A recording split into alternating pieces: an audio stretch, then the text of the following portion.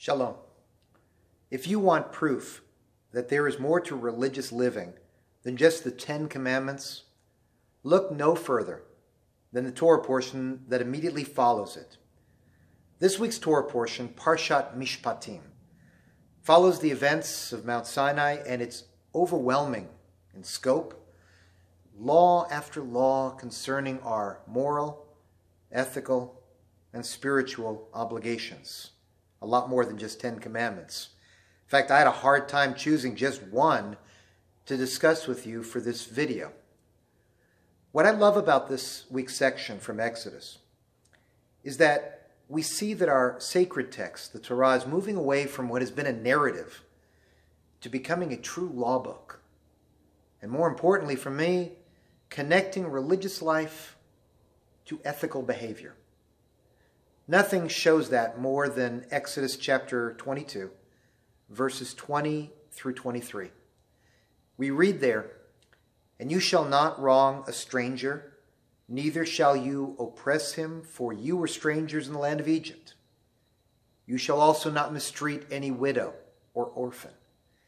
If you mistreat them, if they cry out to me, I will surely listen to their outcry.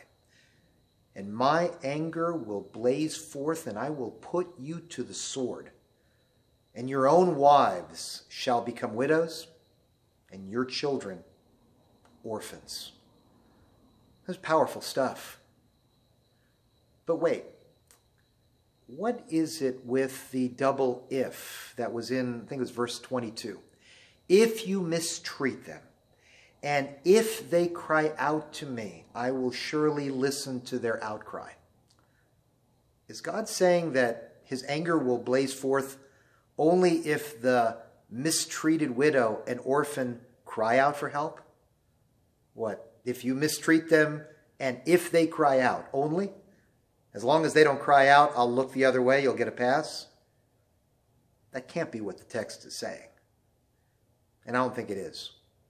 I think the Hebrew is actually written to emphasize the gravity of this sin. I think a better way to translate that verse is imane ta'aneh oto. If you mistreat them in any way, ki im sa'ok yitzak elai, causing them to cry out to me, shamoa eshma tzakato, I will surely hear their cry. In other words, if you afflict them in any way, so that all they can do is cry out to me, trust me, I will listen to them, and woe unto you. Now think about what the text then is teaching. In good societies, there are always laws set up to protect the stranger, the poor, the widow, the orphan. Ethical and moral societies often create safety nets for the most vulnerable. But God is saying that's not enough. If people are still hurting, your responsibilities and obligations do not end. We don't often want to admit that. We see people struggling. We hear their cries for help. We tell ourselves we've done enough already. We can't do anything more. And if the stranger, the widow, the orphan are left with no one to hear their plea, tough luck. We've done our part. No, you haven't, says God. If you afflict them in any way, even turning your back, causing them to cry out to me out of desperation, God says, I will hear their cry, and woe unto you who have become deaf. I'm not into a vengeful God, so I don't want to or like to take the text literally, but I do want to take it seriously. Because what is the text teaching us? That when we want to stand pat and say we've done enough, God says, don't you ever say that when it comes to the needs of the poor, the widow, the stranger, the orphan. Don't you dare afflict the vulnerable in any way. I created you with ears to hear the cries of the poor. If their cries have to go up to me, I will hear them, and you will hear from me.